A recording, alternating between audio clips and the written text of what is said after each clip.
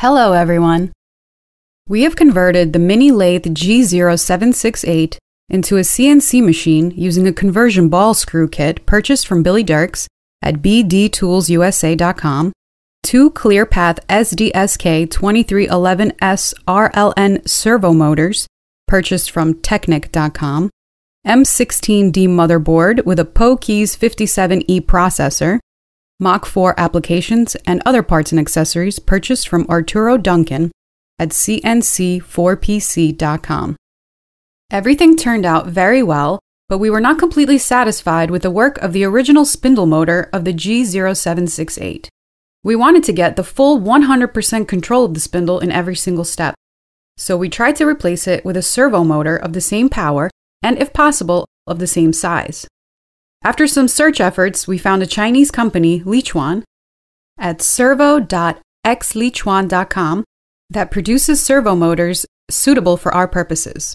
This company also sells its products through eBay. So we'll be showing examples of their products listed on eBay, which is more convenient and easier to understand than their website. Let's see what came of it. We preferred a motor with a 60mm frame, a length of 154 millimeters, and a shaft diameter of 14 millimeters. You can buy such a motor through eBay or on the Lichuan website. Shipping is not cheap, but very fast. We only waited 4 days for delivery. Now that we have decided on the motor, it is necessary to think about transferring the rotation from the motor to the spindle.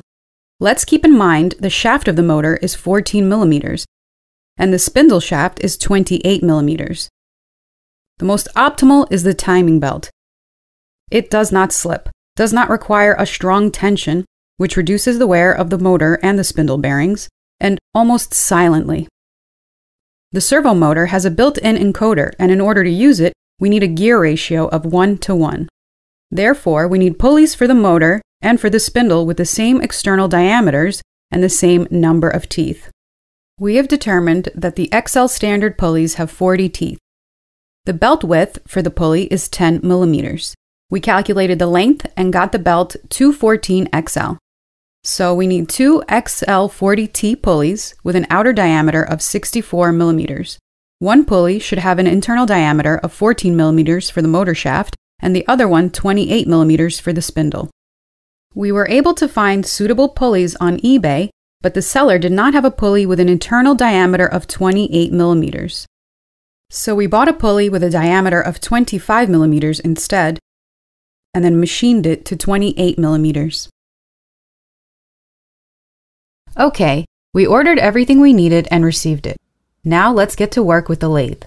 We disassembled the machine, removed the chuck, the spindle motor, and the motor mounting plate, and we already machined the spindle pulley to 28 millimeters and installed it on the spindle. Here we are looking at the original G0768 motor and the servo motor received from the Lichuan company.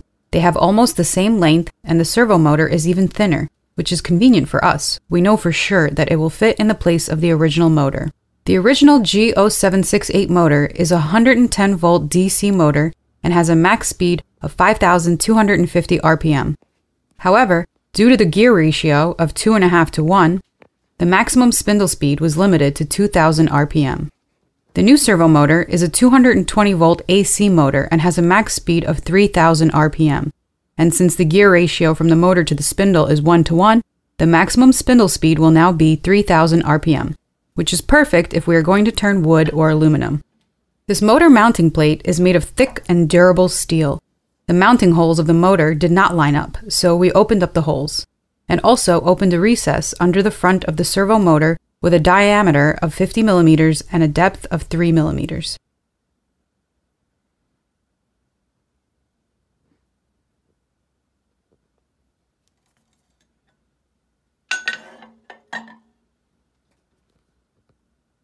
Here the motor is already attached to the panel. The motor mounting holes did not have a thread, but we tapped it with a M6X1, which made the mounting process much easier. The motor is firmly fixed and sits well. Let's put the mounting plate in its place.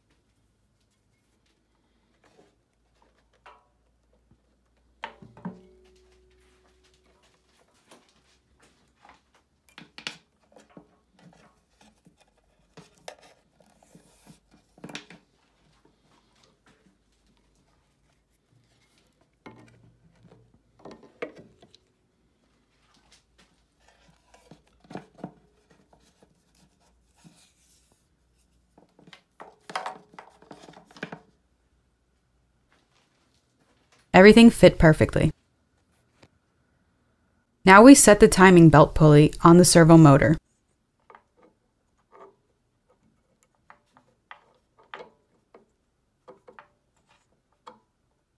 The pulley sat firmly. Okay, now we put on the belt.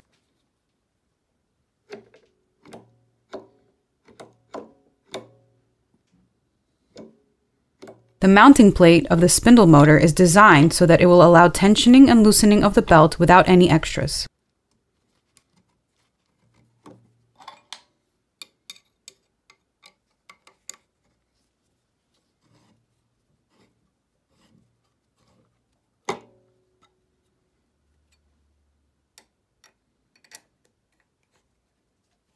We make the belt tension normal and fasten the panel.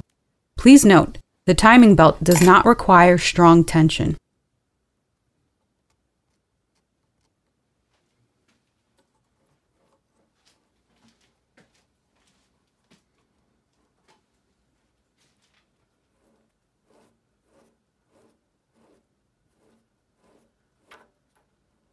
So the mechanical part of the replacement spindle motor is completed. To see how to connect the motor and make it work, watch the next video.